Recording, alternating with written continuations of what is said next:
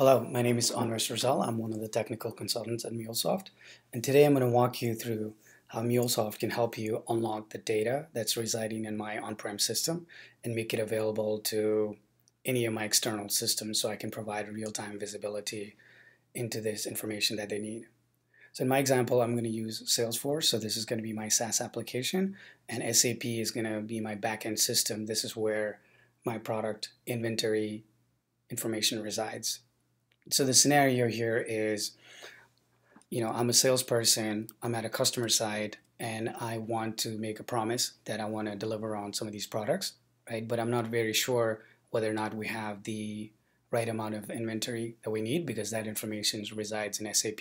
So how can I confidently promise that to my customer, right? So what we're going to do is within Salesforce, as part of my opportunity, I'm going to check for availability, and I'm going to get that real-time availability information from SAP, return the data back into my Salesforce so I can confidently say, yes, we have the level of inventory that you need, or no, we don't have that, right? The problem that we're looking to solve is a lot of times customers do this by running some nightly batch job that takes the data and we synchronize it from SAP into Salesforce, right? The first problem with that is, well, if it runs as a nightly job, then the information I'm looking at, it could already be stale. And the second problem is because I'm duplicating this data, there could be some misinformation. Or if something changes on the back end side, now I have to wait until the next morning for that information to be replicated, right? Rather than trying to duplicate the data in multiple places, what if there was a way where I can call an API and that API goes out to my backend system, gets that information and populates it into Salesforce so I know the exact accurate count of this, in this example, the product inventory level. And we could do that because we support a hybrid deployment model.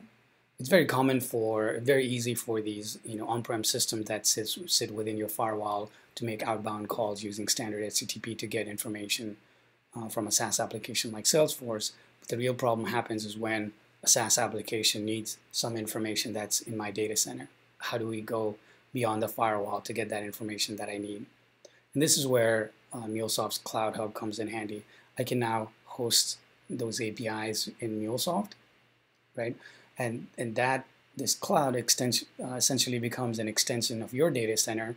We have some way through a VPN tunnel or some peering methods for these resources to get access to the backend system. So what with an architecture like this cloud or these systems that are running in the cloud now become an extension of your data center. They can host these services that have availability into my backend system, and now I can expose those services for a cloud application like SaaS or like Salesforce to get access to that data. Okay, by providing this information in a more real-time format, I eliminated the data synchronization issues, the stale issues, and I avoided having to duplicate that data in multiple places. Okay, so let's take a look. In my example, what I'm going to do is I'm going to Salesforce, and then I want to create a new opportunity. So this was going to be my new deal that I'm going to do, and this is for a customer, let's say Fox Entertainment. And as I'm talking to them, this is the date where I think this business is going to close, and right now it is at this stage where we're talking through some pricing, right? And in this example, the product that I want, again, this is another example of how MuleSoft can get various product information and expose them, right? So I don't have to duplicate this information in Salesforce as well. But in my example, I'm going to say that I'm selling these telephones. I'm going to select that and say that I want to promise 20 of these telephones that my customers want. Right? Now, before I make any promise to my customers, I can actually go in and click on this button, my available to promise button, and this is going to make an API call to MuleSoft that's going to go in turn call SAP and get that information. real time and populate that information in the Salesforce. It goes, right? So in a matter of second, I actually went out and pulled up, hey, I have lots of these telephones in stock, and you can confidently promise that to the customer, and we'll be able to deliver that. Okay, so here's a very simple example of how a backend API can expose this data.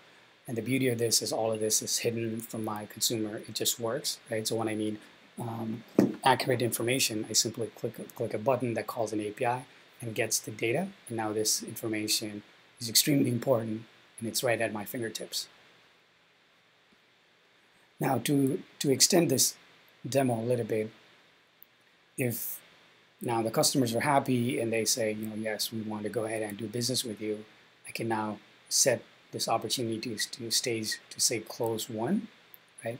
Now, just like how we did earlier, where we went in and called SAP to get product information, now we're going to take this information about the fact that we won the business. Now we're going to make a very similar call to SAP and create an order number and have that information be populated back into this view as well. So it provides me a single view of this opportunity, not only the status of my inventory level, but after I won this business, actually the fact that yes, we did create an order, and here's the order number, here's the details, and then here's the PO number if you wanted that level of detail.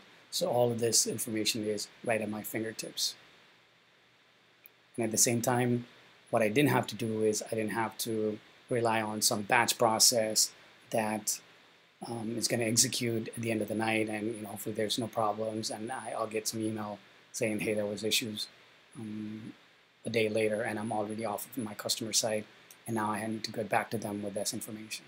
Okay, so what's powering this on the back end is the Anypoint platform. So here I have an API that's running. In this case, this one's called order to cash, and then if for some reason something went wrong and something broke, right? If I wanted to troubleshoot, I can now go into this runtime manager and just go in and say, hey, let me look for that one opportunity, what I called the real deal. Let's see if there's any problems with it, and I can actually go in and it shows me the fact that yes, it was completed, there's no issues, and if I wanted, I can actually go into the details or view the logs of what actually happened. So essentially what we're doing is we're making this integration seamless. We're providing real-time information, and if things break, we're providing real-time visibility into this to quickly help you find and fix the problem. Hopefully this helps. Thank you for watching.